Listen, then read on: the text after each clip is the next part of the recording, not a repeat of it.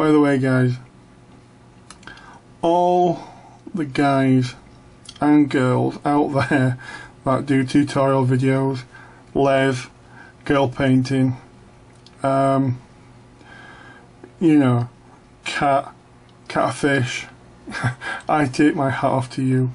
This is not easy. Anyways, I'm just going to go all the way around here and show you what I mean.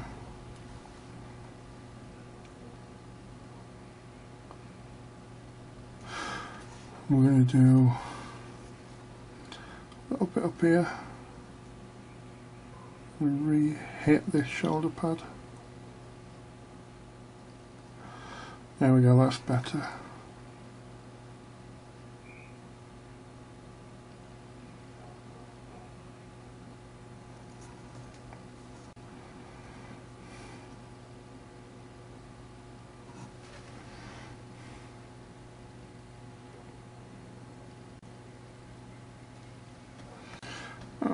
Okay. I think you can pretty much make out what I am trying to do here. Let me bring the light over a bit more.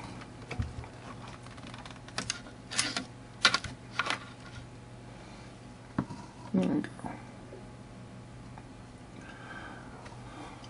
Zoom in a bit.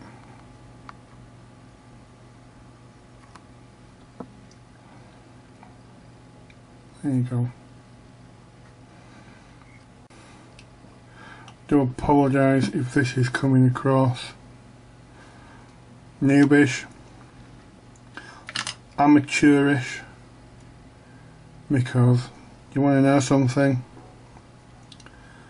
Yes, I am a noob, I am an amateur, and for that I apologise.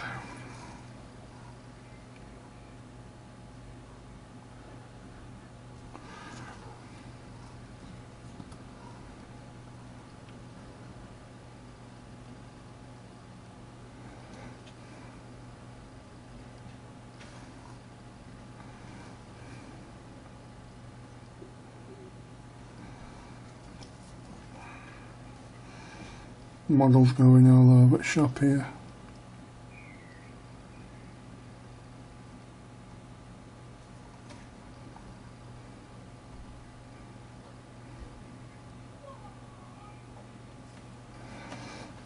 There you go. It's a bit of a bummer because it's not actually showing up.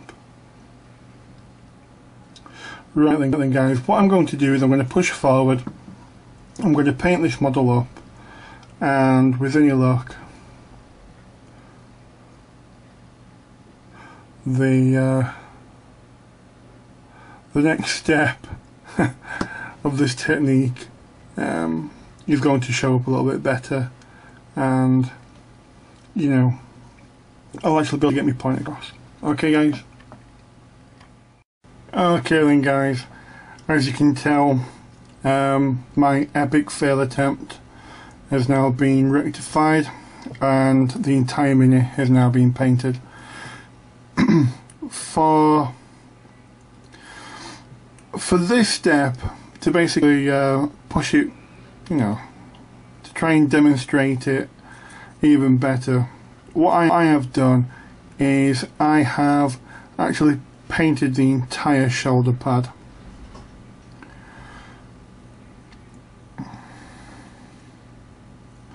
Okay then.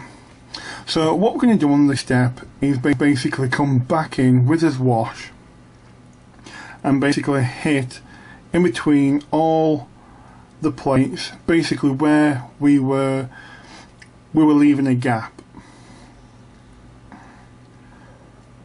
Now the thing about washes is you can stack them. You know, as layers build up, the intensity of the pigment will build and become even more apparent. So what we're going to do is we're going to hit the bottom of the shoulder pad.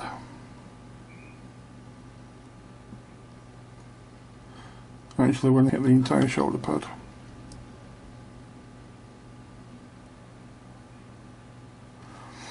Okay. We're going to come over here.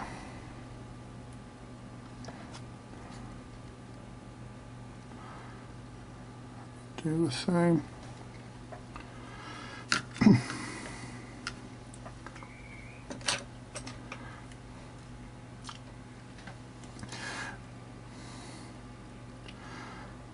Now this is a brush I picked up whilst I was shopping and getting me other brushes. It's a Winsor & Newton 303 0 type, and the best way I can describe this is it's a pinstriping brush.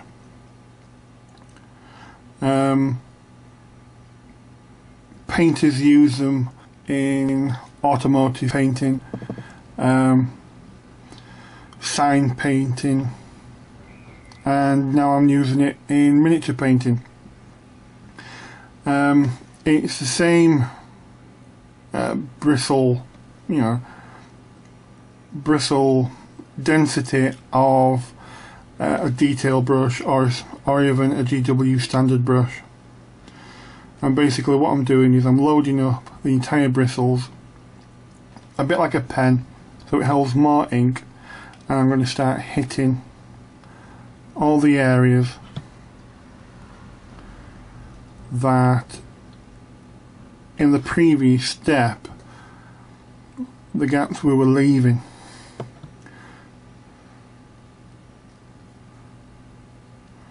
This is just to cover up any mistakes, and believe me, doing this tutorial I've made a few.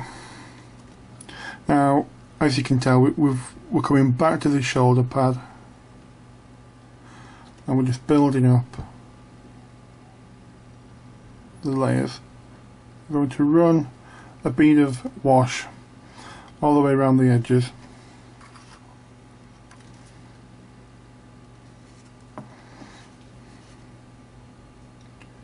On the top. We're going to go down there.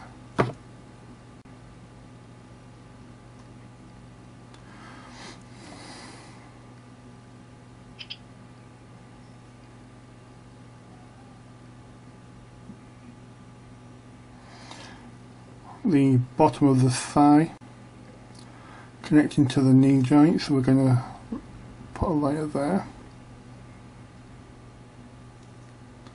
This will make the knee pad stand out against the upper thigh. I'm going to run a bead around the knee pad to also make it stand out against the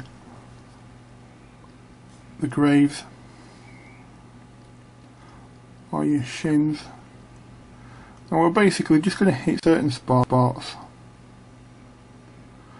where the plates meet. Fingers is always a good one to hit.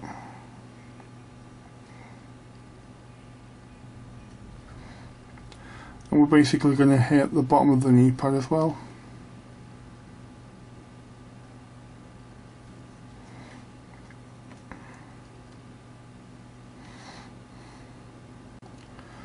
Inside the back of the foot, we're going to hit back of the knee again, and what we're doing is we just want to build up the pigment.